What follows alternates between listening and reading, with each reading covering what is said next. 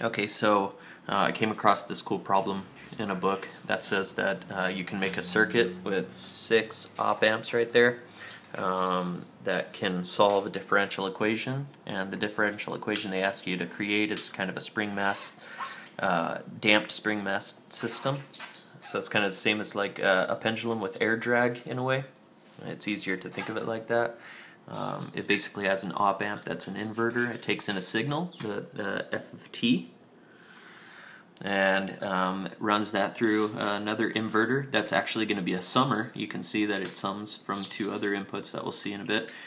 It sends that to an integrator, so it's going to integrate the signal once. That means that the input's going to be the derivative of the output, and then another integrator, which means that the first input here is going to be the second derivative of the total output here. So you can see we're getting from the second one kind of an acceleration.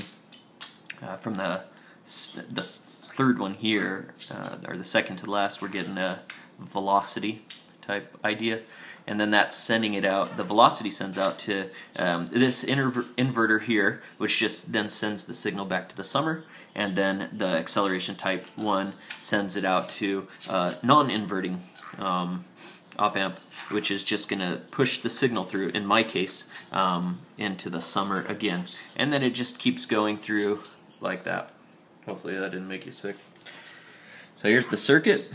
I'm using a quad op amp here to do the first 4, which is the non-inverting that takes the input signal, the summer, and then the 2 integrators. And then this is a dual op amp. And this looks fuzzy. That's going to handle sending the velocity and the acceleration back to this guy here. Now the problem that I was having for a while was that this quad op amp here runs from VCC or high to ground, but this guy here wants to go from high to low, which is VCC to negative VCC.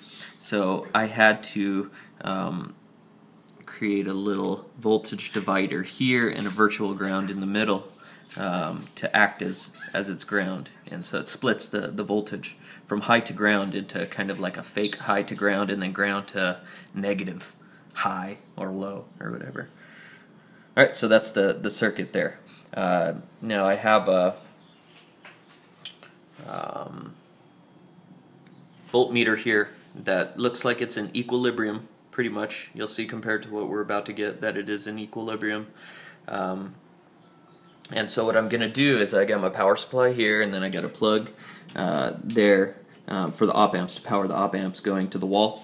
And I have one single, let's see this, one single wire going into the ground right here. So what I'm going to do is I'm going to give just a quick impulse with this hot wire here into the ground, and when I do that, we're going to start to see the voltage here oscillate, just like if I was to give a push to a pendulum, one single impulse force, and we watch it kind of swing back and forth. So that's what's going to happen.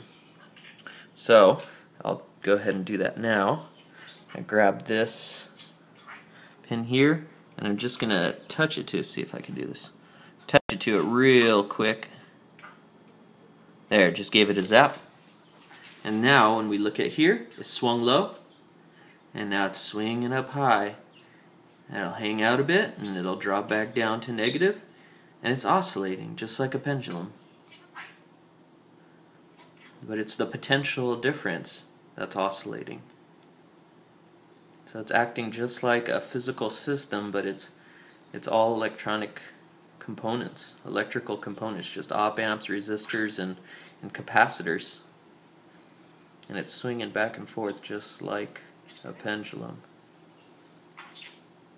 Swinging down, going negative, up to 4, swings back, goes up to 7, swings down. You see there's a difference between how low it swings, because when we were in the equilibrium state it was at a positive 0.02. So I think that if we considered that 0, then the swing in both directions would be about the same potential. There's lots of other factors as well, but this is dang cool. my first electrical circuits class, and I feel I got something really awesome out of it. Learned a lot in that class, but this takes the cake for anything that I've ever built. So, alright, thanks for watching. I'm going to put the schematic that I first created in QUCS. I'm going to put that in the comments below so you guys can check that out, and maybe someone else can try to build this too, or maybe like expand on the design and make it look cooler or something, so I can see other ways of doing it.